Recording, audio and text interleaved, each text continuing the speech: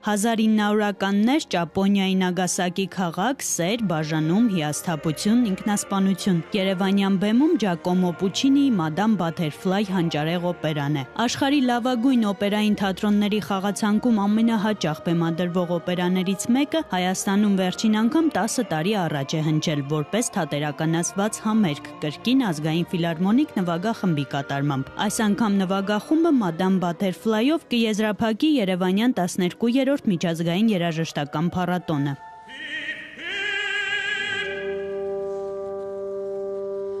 Օպերային թատրոնի բեմում լավագույն բաթերֆլայներից մեկն է Liana Aleksanyan-ը։ Գլխավոր հերոսու կերպարը նա աշխարհի լավագույն օպերային բեմերում է խաղացել։ Ասում է արտիստի համար յուրաքանչյուր բեմ էլ կարևոր է։ Ամենտեղ պատասխանատվությունը շատ մեծ է, բայց հայրենի երկրում ելույթ ունենալն առանձնակի հաճույք է։ Այս բեմահարտակի վրա վերջին անգամ 12 տարի առաջ է եղել։ Նպատակս այն չէր, որ գնամ ու չվերադառնամ,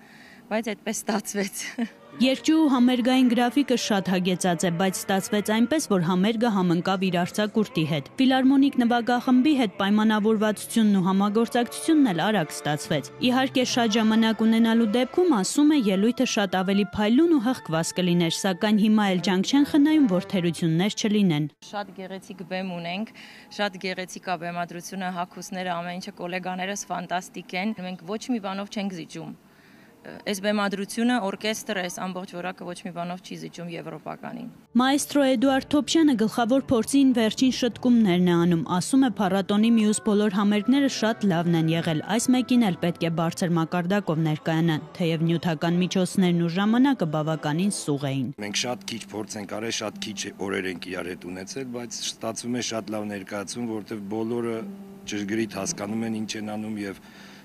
կարճ աշխատանքով կարծես թե ամեն ինչ իմի է բերվել եւ նույնիսկ այսօրվա փորձին դեռ բաներ են փոխվում եւ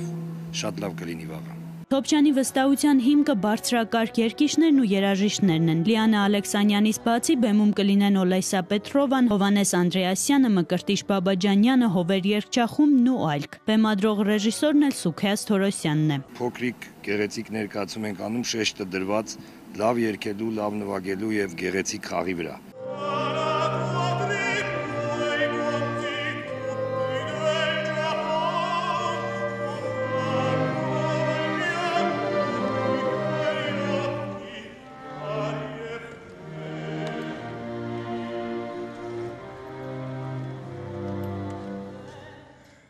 Անի Ռապյան, Աշոտ Խաչատրյան, Երկիրն այսօր։